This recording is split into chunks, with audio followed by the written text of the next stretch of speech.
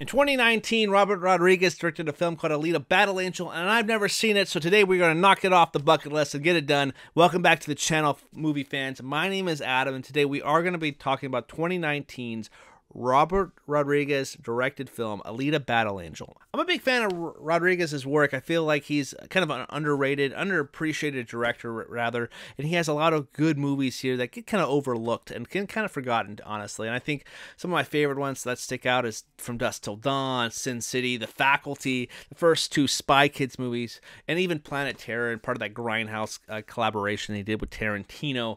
And Alita Battle Angel has to be kind of considered in that mold. It kind of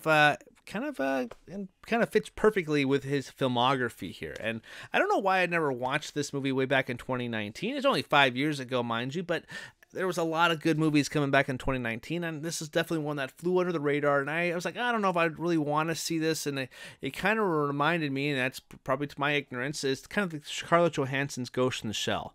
I was kind of that, anime movie brought to life, and this kind of had that same vibe and kind of tones to it from the trailer, mind you. So I guess I didn't want to be burned by that. And I know the anime version of Ghost in the Shell is far superior than what Johansson was her movie brought to the screen, so maybe that had some little carryover effect with Alita Battle Angel. But I'm happy to say we have resolved this issue when we watched Alita Battle Angel this week, so let's talk about it. When Alita awakens with no memory of who she is, a future world where she doesn't recognize, she's brought in by a good doctor named Ido, who realizes that somewhere in the abandoned cyborg shell is the heart and soul of a young woman with an extraordinary past. Now, before I jump into what I really loved about this movie, let me know in the comments section down below what you guys thought of Alita Battle Angel and what kind of some of your favorite fun moments. Make sure you guys like, share, and smash that subscribe button for more movie conversations. Anyway, so first off, I gotta say the visual tone and scope of the movie is very well thought out, and I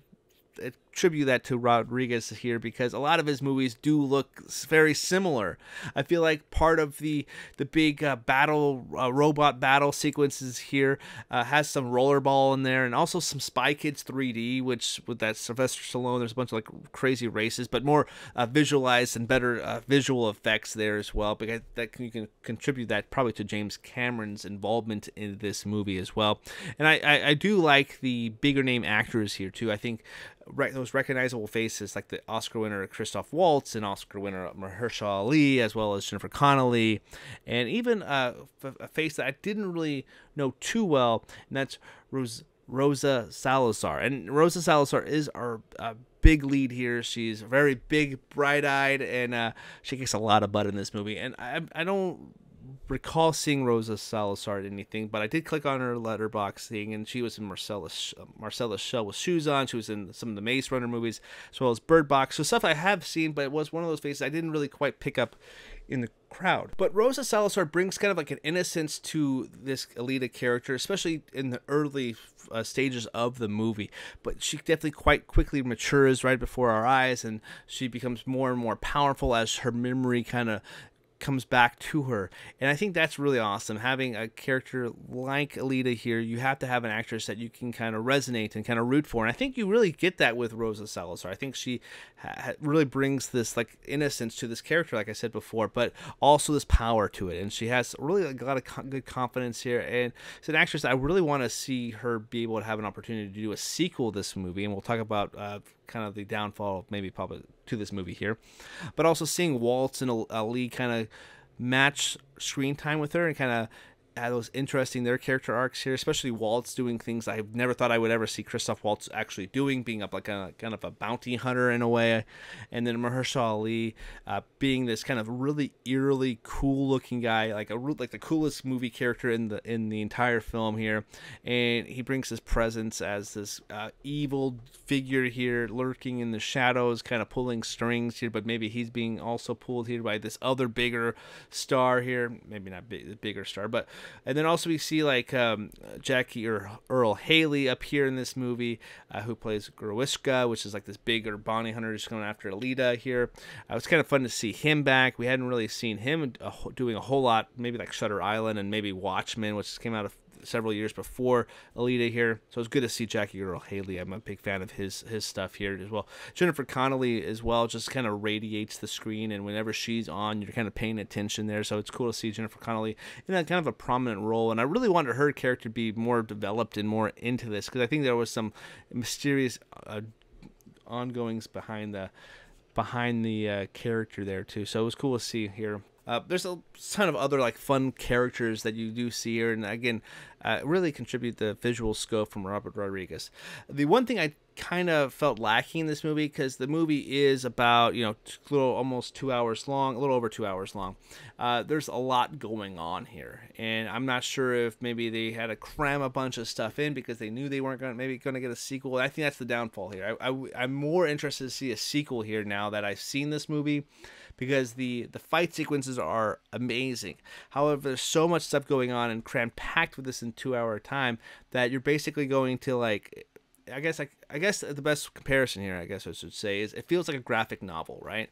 It feels like you're basically just flipping the page between set pieces and exposition here, and you're just kind of going and moving along with the story rather fast instead of just living in this world. And maybe that's the downfall to Rodriguez's movies, because he has this chaotic pace to a lot of the movies, and they do kind of go fast. But he did do like Sin City, which is a graphic novel in its own right. So with this being kind of like anime style mixed with some graphic novel type of stuff here too, it just feels like there's just too much chaoticness going on, because there's so many characters, so much big set pieces, such a visual world that is very VX heavy. Special effects are definitely on par here. I'm surprised this didn't actually win for best visual effects, because I think they are really breathtaking. There's a lot of stuff that they do in this movie that I was kind of blown away by. The best parts of this movie are seeing Rosa Salazar kick a lot of ass as Alita, and a lot of the big set pieces are fantastic. I really didn't care for a lot of some of the interactions, especially this like kind of relationship she has in the movie with this character named Hugo. I really didn't buy that. That really, and you kind of knew the twist with that character rather like quickly, and it just didn't feel like it was developed, or it felt rushed. And then you're supposed to care about what happens in the film between them, and again, I found myself just not really caring about that. I just wanted to see more of the action, more of the set pieces here, and what the end game of the movie was.